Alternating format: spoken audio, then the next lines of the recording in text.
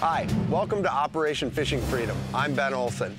Today, we're privileged to be sharing the boat with retired U.S. Army Green Beret, Greg Stube. Duty, honor, sacrifice. Every military veteran has a story to tell. Join pro anglers Jay Garstecki and Ben Olson as they honor the stories of true American heroes on a fishing boat. The mission today is Operation Fishing Freedom. Brought to you by Great Clips.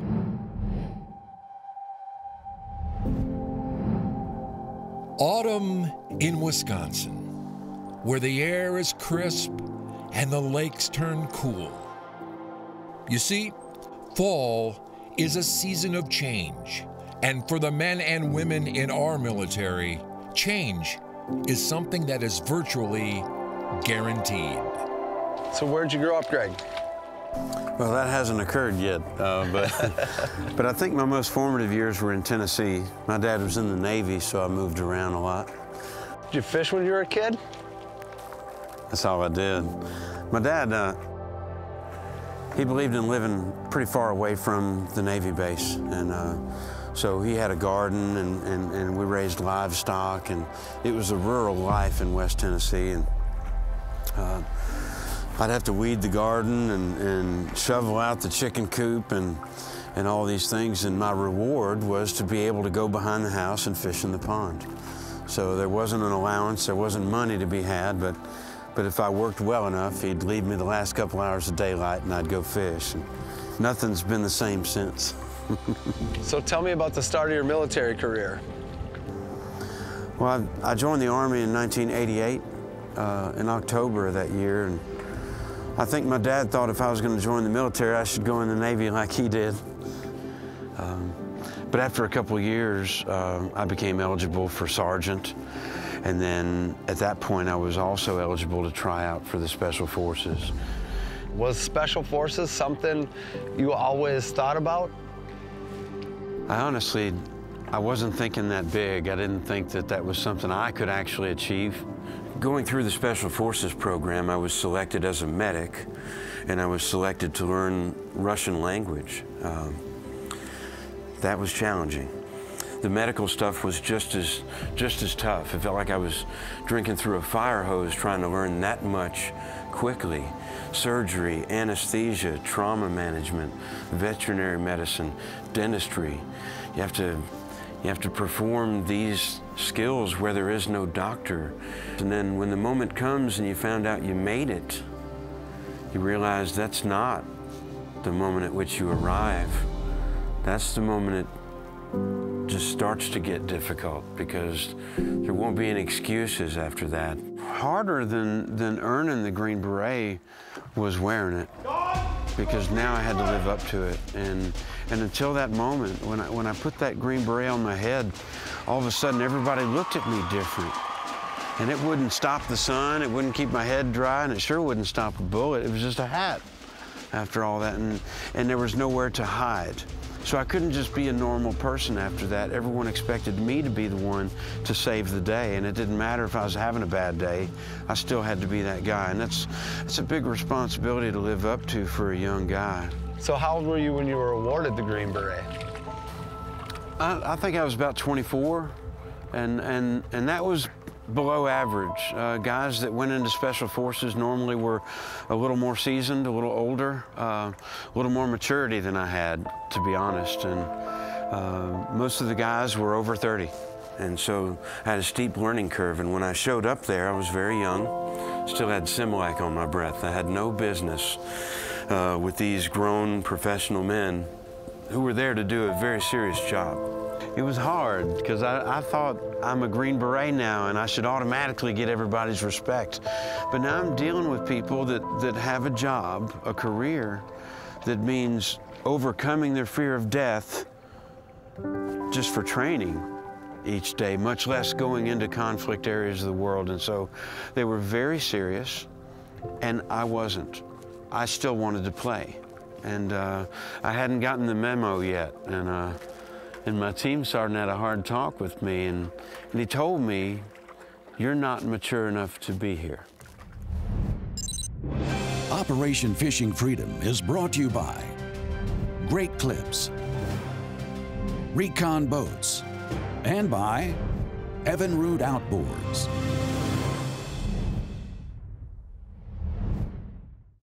We at Operation Fishing Freedom are able to share and preserve these veteran stories thanks to our great sponsors. They rely on our YouTube subscriptions. That's where you come in.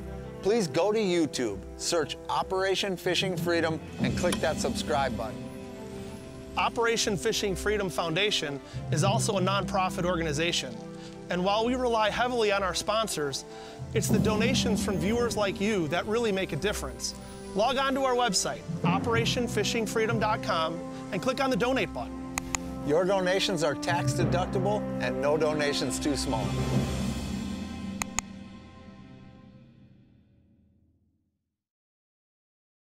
What's the difference between good and great? Good tries to get it right every time. Great actually does. With Clip Notes, we save your haircut details so you always get exactly the look you want. Great Clips. It's gonna be great. What's the difference between good and great? Good is when your haircut costs less. Great is when it still meets high standards. At Great Clips, you'll always get the haircut you want for less. And with our easy online check-in app, you'll save time too.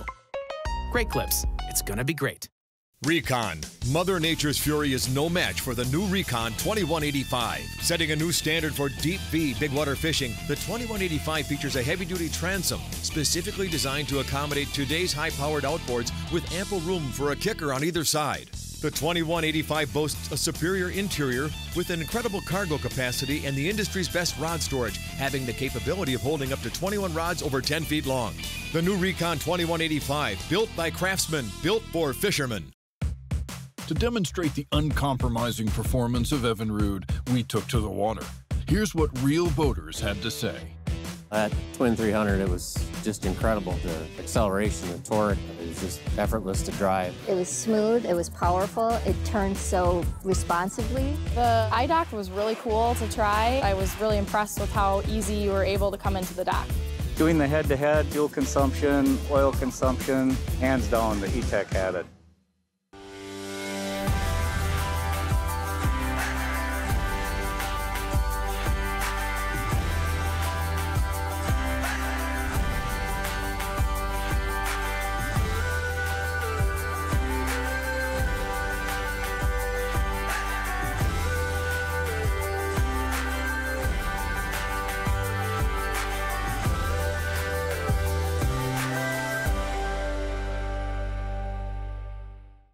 Operation Fishing Freedom Foundation is a nonprofit dedicated to documenting the lives of our military veterans. And your donations allow us to provide education and treatment to our veterans.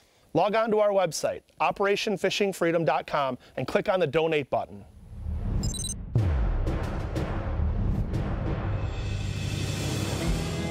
After a long and arduous process, Greg Stube was only 24 years old when he was awarded the Green Beret. Yeah, he's just dialed now. But lacking the maturity of his peers, that's a little bit righter.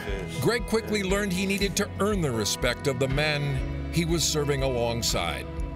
He gave a good fight, I'll tell you. When he ran, I thought it was about 3 pounds.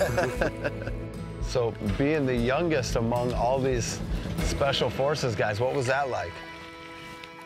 Honestly, I don't think it was because I was young. I think it's because I wasn't as mature as my peers. And I remember being told that, and it was hard.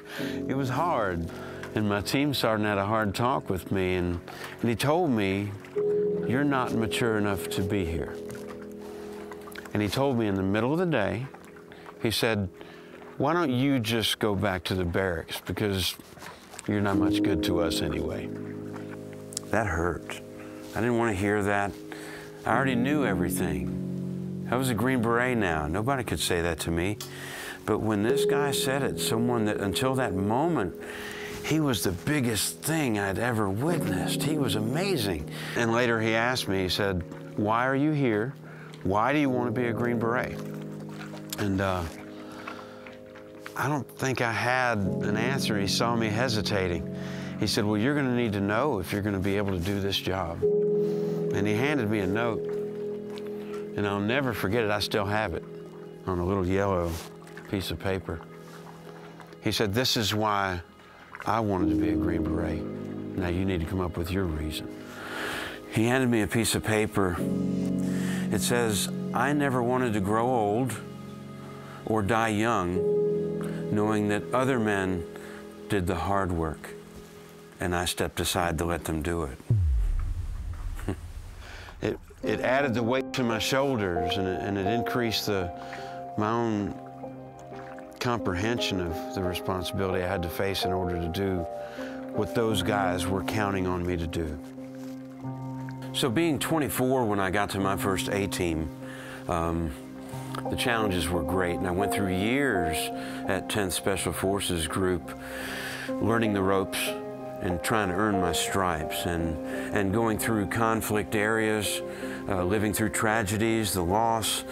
It brought me to a position where I had the experience to become an instructor for the Special Forces, and I was selected to go and teach at Fort Bragg for candidates in the Green Beret program. So how long before you were actually deployed then? It took a couple years because I had to spend my tenure as an instructor first, and then by the time I got the chance to go into the War on Terror, I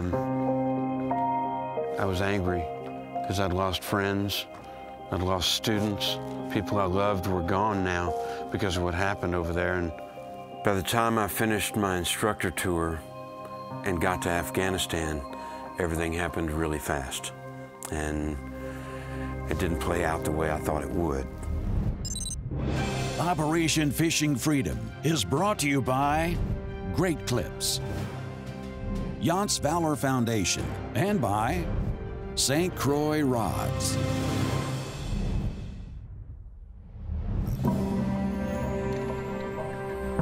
Just cookie cutters.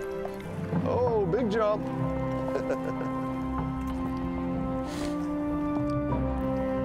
Look, it's just like a bass, only smaller.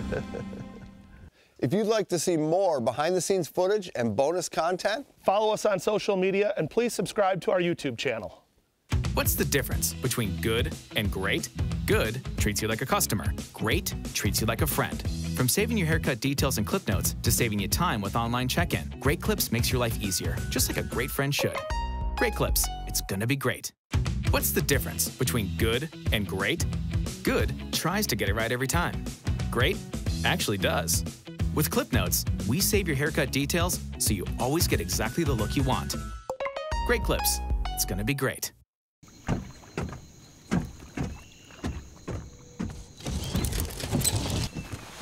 Nobody wants to run out of power when they're on the water. There is a better way. Introducing the Charge Marine Power Management Station from PowerPole that does the work of 3 devices: a traditional battery charger, a charge on the run, and an emergency start system. PowerPole Charge. Recon. Mother Nature's fury is no match for the new Recon 2185. Setting a new standard for deep V big water fishing, the 2185 features a heavy-duty transom specifically designed to accommodate today's high-powered outboards with ample room for a kicker on either side. The 2185 boasts a superior interior with an incredible cargo capacity and the industry's best rod storage, having the capability of holding up to 21 rods over 10 feet long. The new Recon 2185, built by craftsmen, built for fishermen. To demonstrate the uncompromising performance of Evinrude, we took to the water. Here's what real boaters had to say. That Twin 300, it was just incredible. The acceleration, the torque, it was just effortless to drive. It was smooth, it was powerful, it turned so responsively. The iDock was really cool to try. I was really impressed with how easy you were able to come into the dock. Doing the head-to-head fuel consumption, oil consumption, hands down, the E-Tech had it. Our military has sacrificed for our freedom. It's up to us to enjoy it. So get out there and enjoy the open water, the freedom of nature, the freedom to fish, and of course, the freedom to celebrate. We at TH Marine want to say thank you. As a family-owned business, we take pride in serving our veterans from transom to trolling motor since 1975. If you're a U.S. military veteran living in Illinois, Wisconsin, or Minnesota, log on to takeeventfishing.org to find an event near you. Produced in association with the Yance Valor Foundation.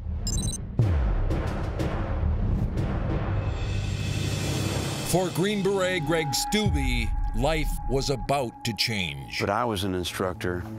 I wasn't fighting. And even students that I was training, they got there before I did, and some of them were killed. So it was one of the most frustrating points in my career to be a warfighter, but not fighting the war. By the time I finished my instructor tour and got to Afghanistan, everything happened really fast. By now, I had become the older guy on the team. I had almost a full career behind me. This would have been my last deployment. I would have begun to retire when I got home from this.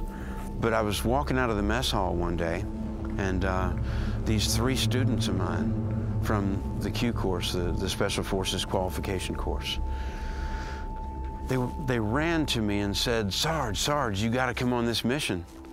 We're going on this mission and it's a big deal. We need a senior medic. Can you go? And I'd promised my family I wouldn't volunteer for anything. But after you teach guys what's going to be expected of them, and you stand on a podium or you follow them through the woods preaching at them what the right thing to do is, I couldn't tell them no. So I volunteered and I went on that mission. It was called Operation Medusa. And it was a huge NATO involvement, but we ran into Taliban that were kind of dug in. We wound up surrounded by over 1,000 Taliban, and that fight went on for more than 10 days. You and 30 men were surrounded by more than 1,000 Taliban. Yeah. Not just men, Green Beret, 30 Green Berets. Right, and ran out of ammo several times, and that's not a good feeling, let me tell you. So you were wounded in Operation Medusa? Yeah, on the 5th day of fighting, we were moving to a position to support teammates that were pinned down. I was supposed to get up to the top of the hill and shoot over our guys' heads to hold the enemy back and allow their withdrawal to a safer place. But someone with a cell phone detonated an IED as my driver and I went past it. All of a sudden, I couldn't see or hear anything. I just felt intense heat and pain. And it was all the way through me like I was in a microwave oven or something. I was boiling on the insides. And when I could first see anything at all, I wasn't in the turret of the Humvee anymore, manning the .50 caliber machine gun. I was trapped in a vehicle that was incinerating. My foot and ankle were blown off in the blast. They were still connected, still attached by some flesh and tissue, but the bones below my knee cut through my pants leg and stuck in the sand when I was trying to crawl. And then I could smell my flesh burning, and it hurt worse than anything I've ever known, but I couldn't put the fire out. So when the guys got to you, did they have the training to save your life? Well, they did very well. We had a couple guys that got burned themselves because they wouldn't quit trying to put the fire out on me, and they didn't have anything else to do it with, so they smothered it with themselves. That's humbling. You find out that people love you.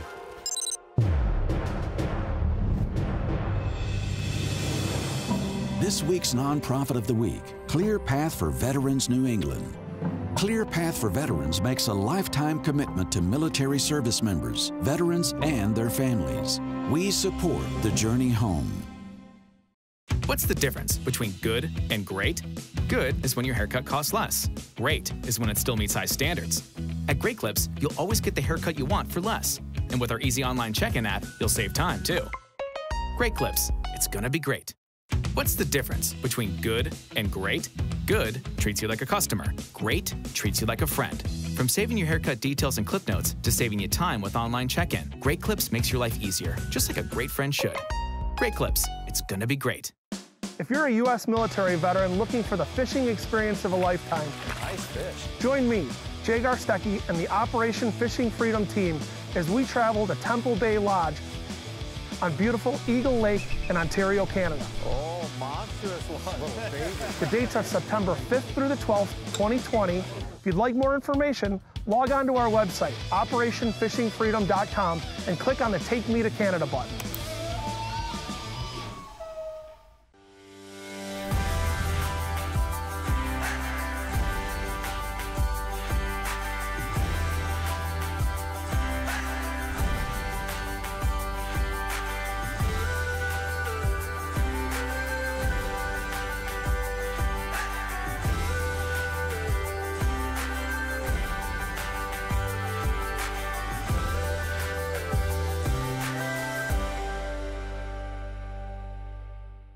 J-Dog Junk Removal and Hauling. It's a national junk removal company that franchises exclusively to vets. The Jeep turned into a Hummer, the Hummer turned into a Wrap, the Wrap turned into a dog. Before you know it, I'm going to the VA hospital and I'm hiring veterans. And I'm like, man, this feels really good. It's respect, integrity, and trust. And when you have a veteran that you know their work ethic, you know what they've been trained to do, you put them in our system, it's a perfect match. So the goal for us is get the unemployment rate under 1% for veterans. We're on our way. Our military has sacrificed for our freedom. It's up to us to enjoy it. So get out there and enjoy the open water, the freedom of nature, the freedom to fish, and of course, the freedom to celebrate. We at TH Marine want to say thank you. As a family-owned business, we take pride in serving our veterans from transom to trolling motor since 1975. If you'd like to personally thank a veteran that you saw in one of our episodes, or nominate a veteran to be featured on a future episode, log on to our website, operationfishingfreedom.com. Operation Fishing Freedom is brought to you by ARE Accessories, Optima Batteries, and by TH Marine.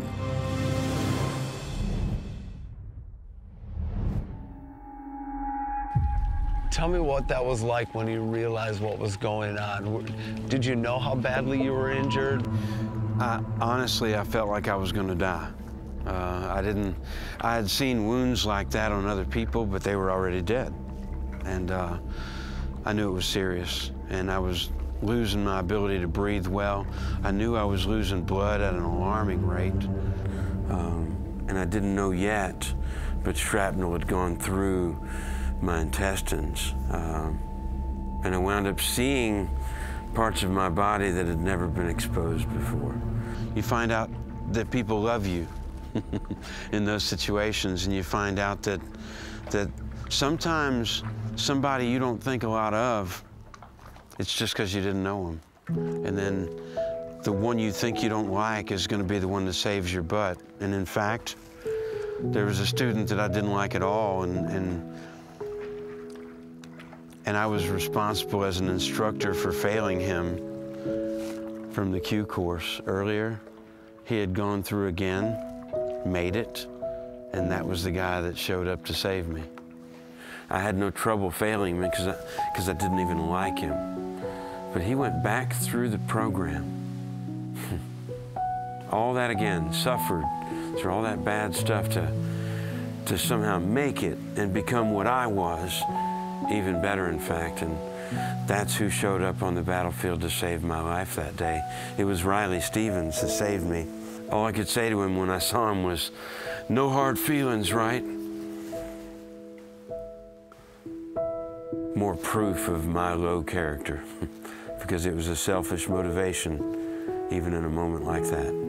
When he got to me, he was as surprised as I was, and his eyes were big around. He was afraid that he wouldn't be able to save me. I could see fear in his face. I was in bad shape, and he wanted so much to save my life. And later, months went by and we got to talk and see each other in person, and I found out that part of his anxiety was wanting to prove to me that he could cut the mustard now, that he could make the grade, that he knew how to be a good medic, and he was going to show Sergeant Stube. Boy, did he.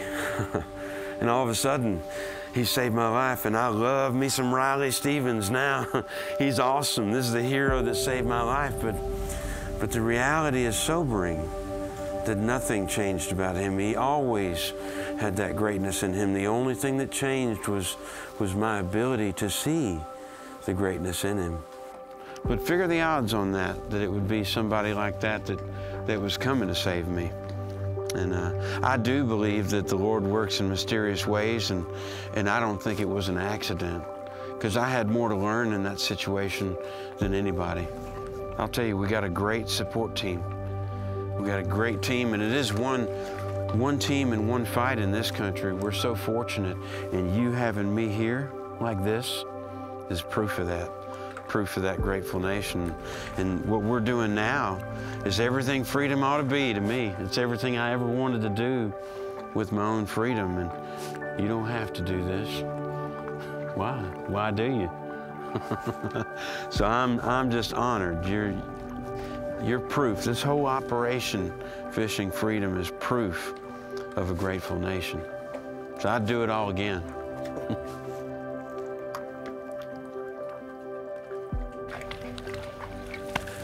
What's wrong with you, brother?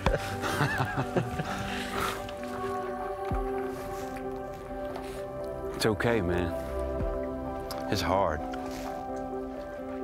It's hard when you go. It's hard when you don't go. It's hard if you love your country. I get the identity of being a guardian of freedom. I'm just never going to regret that, especially seeing what we got here. If I can still fish, it's still worth fighting for.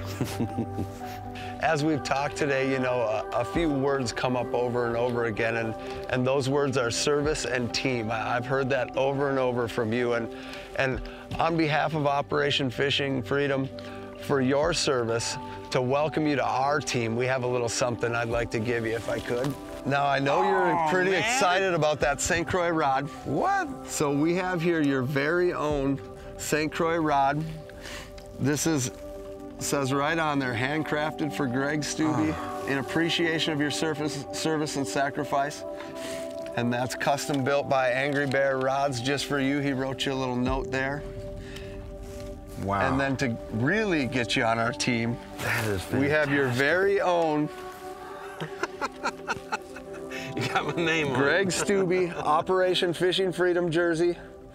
We'd just like to thank you so much for everything you've done for our country, for coming out today, for sharing your story with us, and for helping us to help veterans everywhere. Thank you, brother. Thank you.